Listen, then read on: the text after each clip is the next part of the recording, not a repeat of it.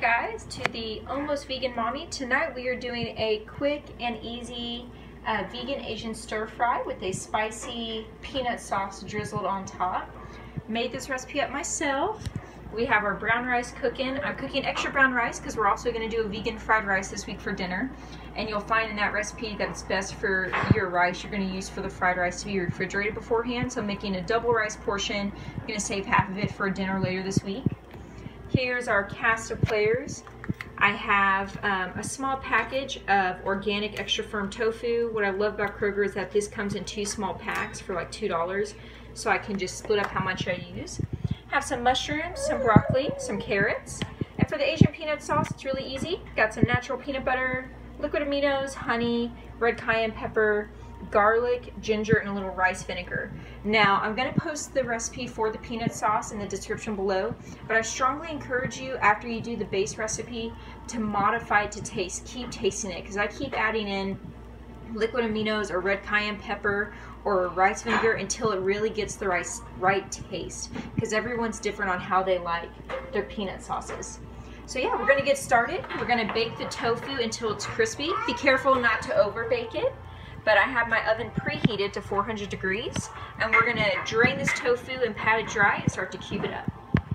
All right, so you'll see here, I'm just trying to get the moisture off of the tofu, so I have it wrapped in paper towel.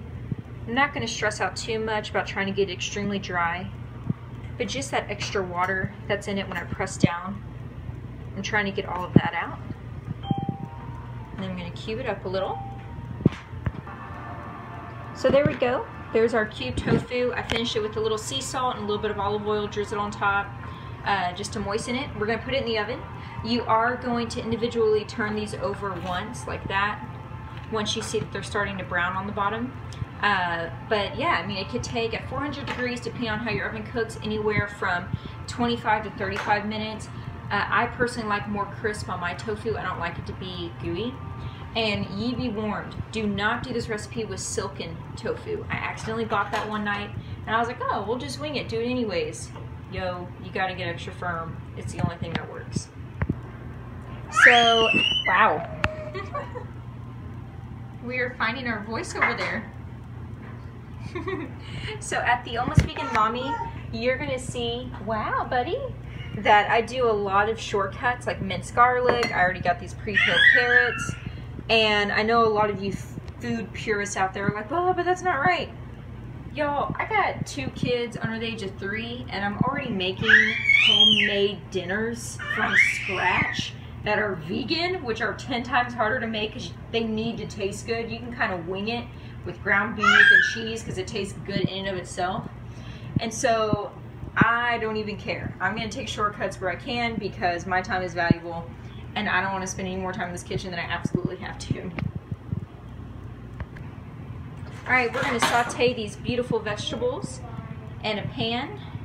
I'm going to do a little bit of my homemade vegetable broth. Look at how rich that looks. Super thick, not watered down like boxed. Why are you throwing your stuff? So I'm going to saute these in some vegetable broth instead of water or just oil, just to get some added vitamins and nutrients in there.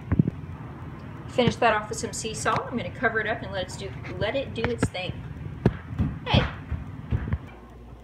So I have all the wet ingredients for the peanut sauce stirred together. Now I'm just going to add the peanut butter. And doing the wet ingredients first, I found helps, you know, loosen the peanut butter than just adding the peanut butter to the bottom. It's kind of hard to stir it. And that's really it. That's the sauce right there. You don't have to cook it or anything. That's what I love about this recipe.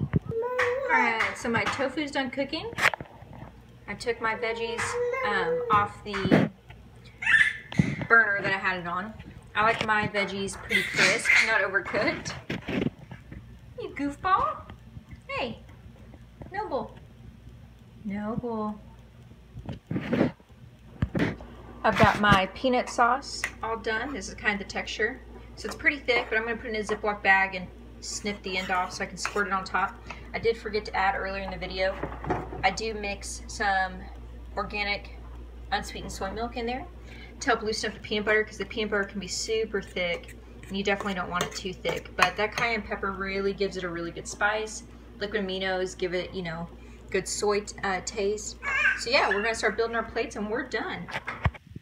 All right, y'all, and there you have it. Got that peanut sauce on top. I drizzled some cashews as well. It's looking great.